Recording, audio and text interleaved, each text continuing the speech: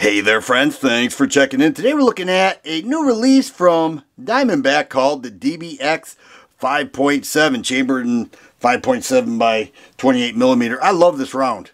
Alright, it's fast, it's noisy, travels over 2,000 feet per second, and it's low recoil. A ton of fun, a lot of muzzle flash, and it just moves. And so it's a great round. A lot of companies are making firearms chambered in 5.7. It's made a huge comeback, and Diamondback is adding to that by creating the DBX. Now, they floated out pictures, it had to be 6 months ago, and I saw those and I was like, whoa, whoa, whoa, what is that? I haven't seen anything like that before. I learned it was in 5.7 by 28 millimeter, and then when I got it, I was shocked at how thin and lightweight it is. Check that out. Approximately an inch wide throughout and extremely light, between 3 1/4 and 3.5 pounds. We're going to get it on the scale, but the pictures don't do it justice when you actually see how small and lightweight it is. It's amazing. It does have an aluminum receiver and regular Magpul grip, AR interchangeable, AR mil-spec trigger, and 20 round magazines. You see the mag release right there. 20 round magazines, I should say, that are FN compatible. Alright, so if you have FN mags, you're good to go. If not, use this Diamondback mag. Should work just fine. Charging handle right here. It can be reversed to the other side. Simply pull it out.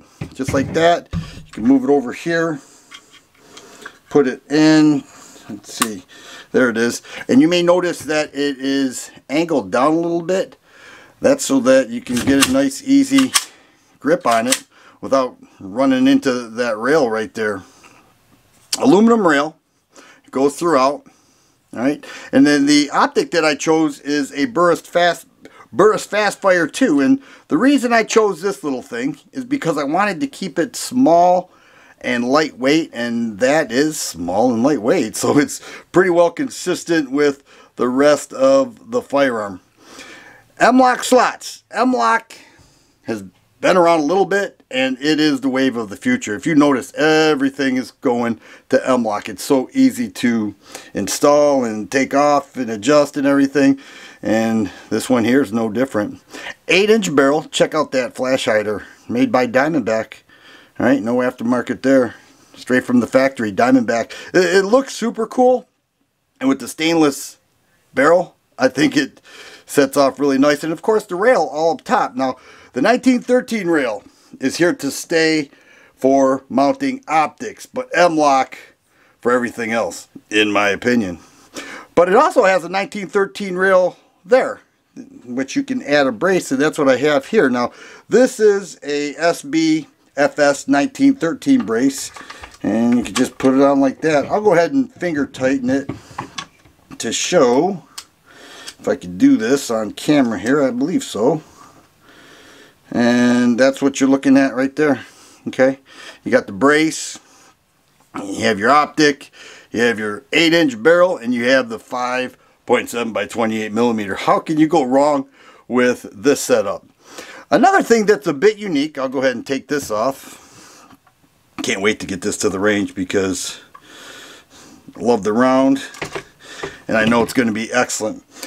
The gas adjustable system has a number right there. Alright, it's a piston, gas adjustable, 4 separate settings. It's set on the number 2 right inside there, right above the barrel. You'll notice I can't quite get it because the table's in the way, but that's alright. You could use a Phillips head screwdriver to adjust the gas, if you choose. Now, I'm going to keep it right here, but if you want to run it suppressed, you could do that. You want to run some suppressed ammo, you could do that, and you could set it, but that's really not my flavor. I'm just going with the 40 grain Federal 40 grain FN ammo, be just fine.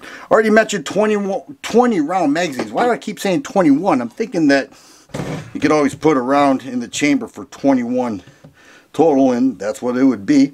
But let's go ahead and check out the weight, because this is pretty stunning. 3 pounds, 1 3/8 ounce. We'll put an empty mag in there. And that, of course, is with the little optic there. So we're looking at 3 pounds, 3.5 ounces. But if we take this 20 round magazine, all right, you can see loaded, sight holes right there. We will see. We're looking at, it's still under 4 pounds, 3 pounds, 8 5/8 ounces. Yep, that's right. And we'll go ahead and check clear. The bolt can be held back by simply pulling it back and raise this up right there. Right? You could run a bore snake through there, clean out your barrel, and then you could run it just with a mag change. You could hit that down and load that next round. Also has a QD mount right there to add a single point. You could actually put a full sling on with these M-LOK slots, but that wouldn't make too much sense with a firearm this light. And, you know, to put a full sling on would be a little overkill in my opinion, but a single point would be best. But check that out. Small, lightweight, seems extremely well built. I can't wait to get this to the range, sight that optic in, and show you what it could do with the 5.7 by 28 millimeter. But a super cool firearm. Really excited about it. It's different, it's unique, it's lightweight, it's small. I'm not sure if I mentioned that the reciprocating, or it does have a reciprocating charging handle. So you're out of the way, your hands are out of the way, either which way you have it, on the right side or the left. Really shouldn't matter. But there it is, the Diamondback DBX 5.7, and I'm super excited. Can't wait to get this beauty to the range. If you like videos like this, please subscribe and share. I always appreciate the thumbs up button. Thanks for watching, and you guys be safe.